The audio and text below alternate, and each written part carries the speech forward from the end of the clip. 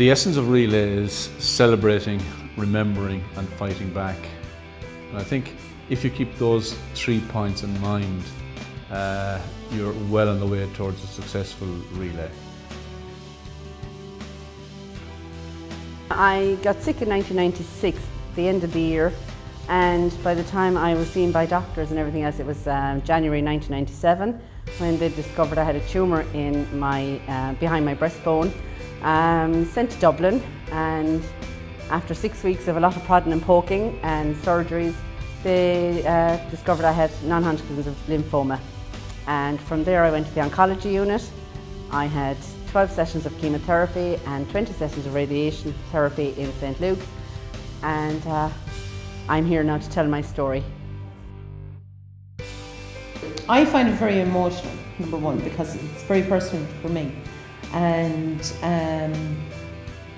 it's fun though, it's the actual fun. We're after spending the last hour now doing our walk, and we never even felt that hour, and we laughed the whole way around it. And it's just waving at other people. There's people standing on the side of the track giving you sweets, drinks, you know, everyone just, so it is very friendly and it's fun.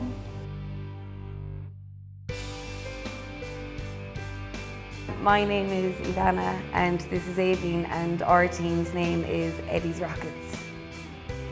My uncle owns a shop and his name is Edward, so we came up with Eddie's Rockets for that reason, so yeah. We both know people who've had cancer. My auntie had breast cancer a few years ago, and there's a big team of us. There's 14 on our team, and all of us know at least one person who's had cancer, so we said we'd put a team together for that. Relaying personally, because I got to go home and say nothing was wrong. I went through the scare, but I got to go home and say I'm fine. That's why I'm relaying. But for me, everybody has been touched with cancer. My grandmother, my uncles, and it was very hard when I saw my grandmother. When Noreen said it about what we can do, this is, God, we have to be part of it, you know. Well, I relay firstly because I am a survivor, and 14 years ago I was diagnosed with a cancer in my mouth, and I conquered that with the help of the medical people and the doctors and my family and my friends. And I decided, you know, when God decided He was giving me back a voice, I was going to use it, and there's no better way to use it than Relay for Life. It's about really creating a positive outlook and a hopeful outlook for cancer sufferers and for the population at large, because roughly 1 in 3 are affected in one way or another by cancer.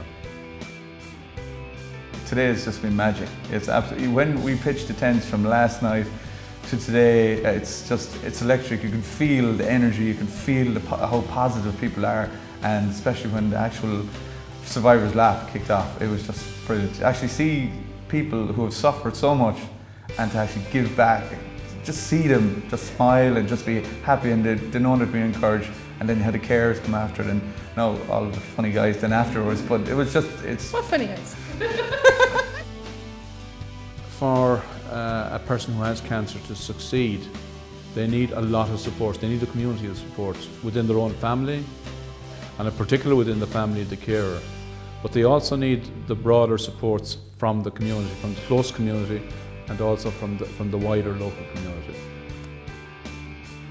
The Candle of Hope gives the families and the friends of cancer sufferers or cancer patients an opportunity to remember them in a special way, and an opportunity to participate in a ceremony.